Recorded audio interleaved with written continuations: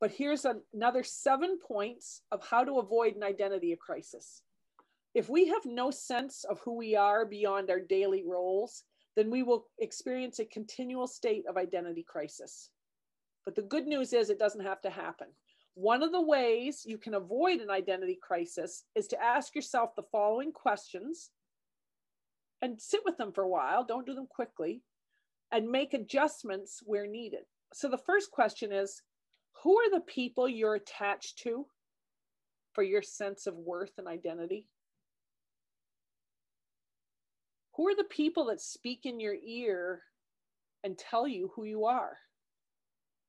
I'm just rephrasing that, because who are you attached to for your sense of self-worth and identity? Number 2, what are the things or places you use to identify with? What are the things or places you use? Now, there's a place for traditions, but we may all know somebody, and you might be one of these people where we've got to take a vacation to the same place every year because we have so many memories. That's part of how we identify ourselves, or this particular home, or this town. It holds memories for us, and that's helped shape us into who we are. So we go to those places. We spend time in those places. Number 3, how much do your possessions, your job, your money, or your image impact your self-worth and identity?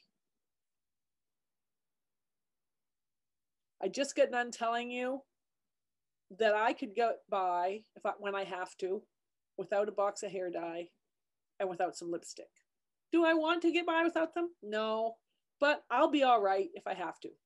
I'll just be a little homelier. They don't define me. They're just tools I use in my life. How much do these things define you? Number 4, how much do your physical looks, your health, or your strength impact your self-worth and identity? It does come a time, folks, when things start to droop and sag and wrinkle and lose their elasticity. We're all going to age. And if you have valued or placed your whole identity on your looks, you're going to be in for a rude awakening. Number 5, how much does your local church or denomination impact your sense of self-worth and identity?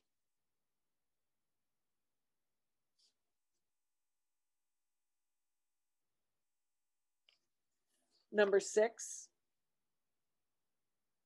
how much does serving the needs of others impact your identity? Some of you are servers and you just want to do for people all the time.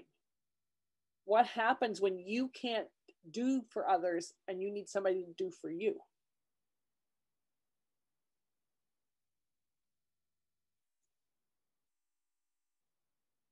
I have a mother who has spent her entire life cooking for other people, and she cooked well and she was very generous. She's at a point where she needs some people to cook for her. That's not going over so well. And she still tries to say, I want to take somebody some banana bread, or I made a roast. She can barely walk, but she still wants to serve. It's a good thing to care about others and do for others. But what happens when you can't anymore and you need to be helped? How smoothly is that transition going to go? And the last one, number 7, how much does your performance or intelligence impact your sense of self-worth or identity?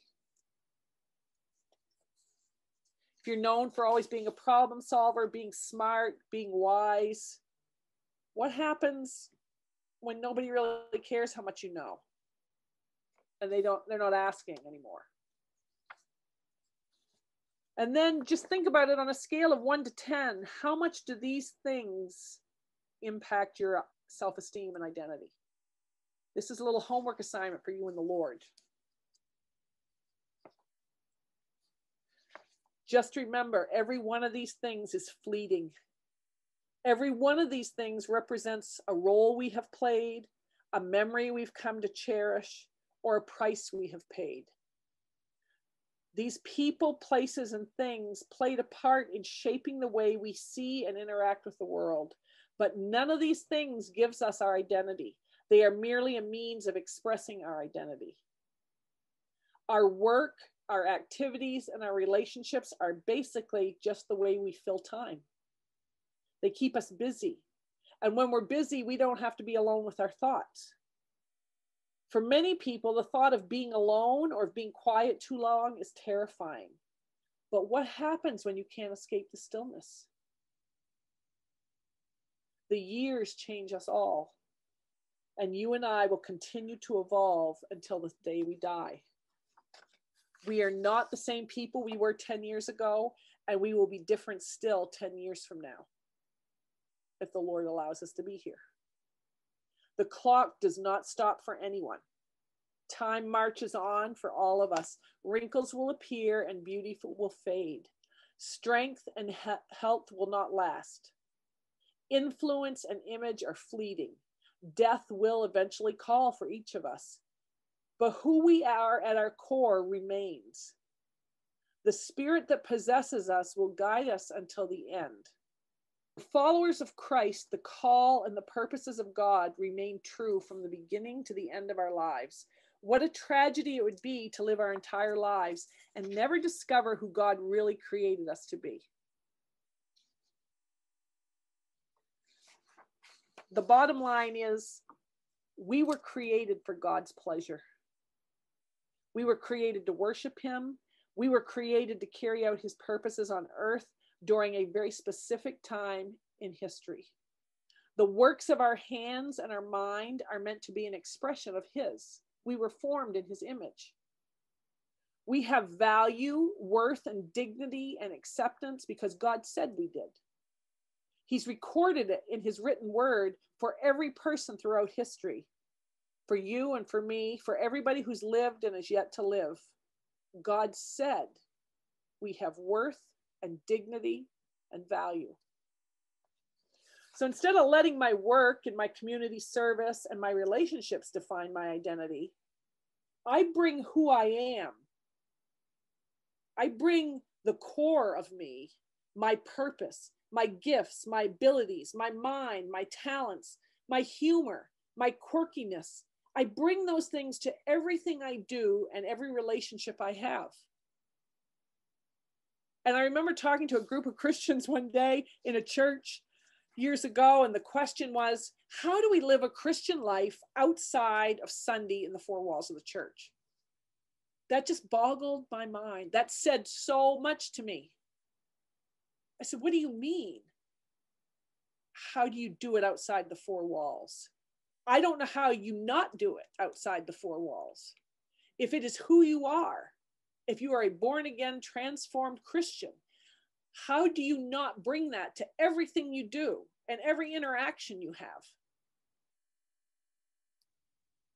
How do you hide that if it's who you are? And if you've got to find a way to do it, then I would beg the question whether it's authentic. If I choose to believe who God says I am, instead of listening to other people, then I'm not going to feel shaken or fearful when my abilities are gone, my physical strength is gone, my relationships are gone, my looks are gone, or my job is gone. I'm not going to get rattled. Will I grieve and feel it? Probably yes. But it's not going to rob me of my peace because my identity and my purpose is not found in those things. What would happen to you in the quality of your life if you had this attitude? My work, my looks, my possessions, and my relationships are nothing more than an expression of me and the presence of God in my life. You know, I say a lot of things to a lot of people, and I can use colorful language when necessary. But I'll tell you what, at the end of every conversation, people know the presence of God in my life. What if people just knew that God was just with you and you walked in that and you knew who you were, not in arrogance, but you're just settled within yourself.